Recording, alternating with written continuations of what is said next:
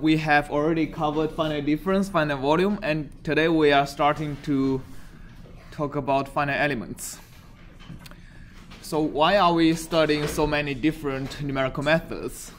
Because all of them are good or bad for different problems, different reasons. So finite difference we already looked at. It's very good at solving differential equations where we know the solution is smooth, right? Where actually it makes sense to discretize the differential operator as using Taylor series expansions. As opposed to finite volume, it is for finite volume it is more suited if you have solutions that has discontinuities, and on the discontinuity it doesn't make any sense to use Taylor series expansion to approximate differential operators.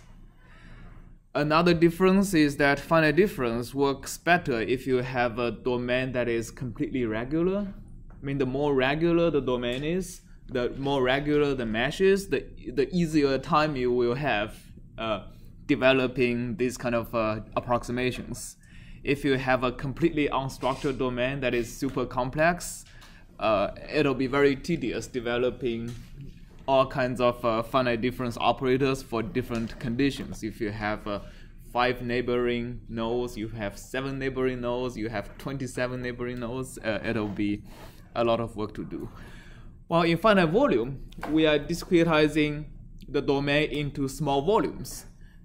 As long as you have a partition of space, you can apply the integral form of the differential equation to the partition of space. And as long as you can approximate the flux at the interface between every adjacent pair of small volumes, finite volume is going to work. Right, so we'll defer that part of discussion to later this semester because we want to cover all these 4 methods for you to have a good basis to choose your own project when it comes to the 4th quarter of the semester. So today we are going to be talking about finite element. And finite element has its unique strengths. So it is, I mean, when we go to finite volume, we can see it is a lot of work to even get to second order accuracy, right? And in finite element, it's actually a lot easier to go higher order. And in contrary to finite difference, for finite difference, there's also not a lot of work to go higher order, right? So you just expand your distantial and take away more terms in the Taylor series. But another thing about finite element is that it also works for a very complex domain. So we'll see how it achieves that much power. And just a reminder, we want to do the same demo we did a little bit before for finite difference, finite element, finite volume. But today we'll include finite element. But like today, I want to do something a little bit different. So can somebody come up and draw a function that tricks the finite difference? So this is finite difference discretization. Somebody draw a function that tricks the finite difference discretization to think that the function is completely zero. Okay, we all know what finite difference does, right? So what does finite difference do in approximating a function? What does it store?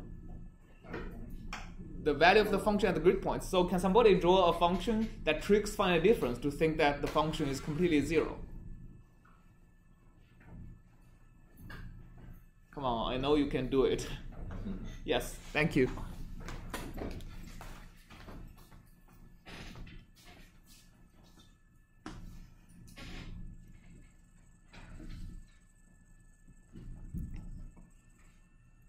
I went off 0. But that's the idea, right? Yeah, that's good. We have the function here, right? So that's good. So you have drawn a function that is not really 0 over here, but because the non-zero does not occur at any grid point, so finite difference is going to think the function is all 0 because all the values it stores are basically 0. Right? So that's a good point. As long as the function passes the grid points, when it is 0, finite difference is going to think it's 0. So it's not very difficult to trick finite difference, right?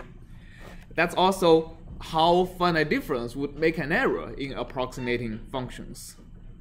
So now let's go to finite volume. So can somebody draw another function that tricks finite volume to think it is all zero? Would the last function do? Would the function you've drawn trick finite volume to think it's zero? No? Alright, so let's draw another function that tricks finite volume to think it is all zero.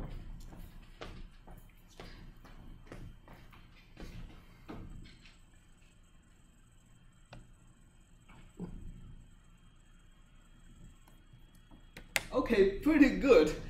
We have drawn a function that varies pretty wildly over this control volume. But because the average is almost zero, it has a huge positive and also a huge negative in the same control volume. So the average is pretty much close to zero. That's what finite volume does, right? It only stores the volume averages. So this is a way to trick finite volume of thinking the function is zero. And this is how finite volume can make an error in approximating a function. Okay, so now let's go to finite element. And we are going to see a little bit of why finite element is does better in approximating functions. So let me first try to draw the function you've drawn, right, in finite difference. So it's zero except you have a spike inside the volume and you get a bunch of zeros. This is actually how one of the finite element methods would approximate this function. Can somebody just take a guess of what this finite element method is doing in approximating the function? It's a little bit difficult to guess, right? Because I've drawn non-zeros only in this element, let's say. But the function is non-zero actually in several elements. So let me just take another one. Let me just draw the second function that tricks the finite volume of thinking the function is all zero. So it goes zero over here. I had a huge spike in positive, another huge spike in negative, and come back. All right.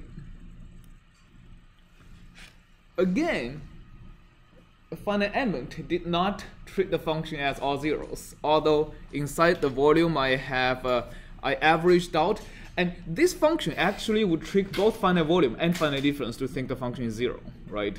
Because it passes all the grid points almost to zero, and the average is almost all zero. But still, finite element gives me a function that varies.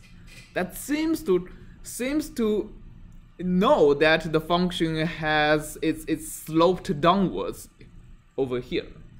It has positive on the left and negative on the right. So what is it doing? As if this is not enough, let me try this with another type of finite element. It's called a discontinuous basis finite element. Let me draw the same function here. It has a positive spike and a negative spike and goes to zeros. This is a different type of finite element method. This is what it does, right? It's okay, over the volumes, over the cells or elements where the function is zero, it actually gives me zero. But within this element, it seems to know that the function is sloped in a downward way. Okay, anybody so far having looked at these examples, tell me what finite element does? Yes? Guess? Yes? It does an approximation of the function within that cell that, well, in this case, which is linear. So it does some kind of approximation for a function over the cell. So the question is, what is that approximation? The answer is the following. Finite element looks at the function and chooses over a small class of functions whatever function within the small class that is as close to the function I draw as possible. Right, so it chooses the best approximation to whatever function I draw within a finite set, I shouldn't say finite set, a finite dimensional set of possible functions. So I know this is a very vague answer, so today's task is for us to basically make what I just said rigorous.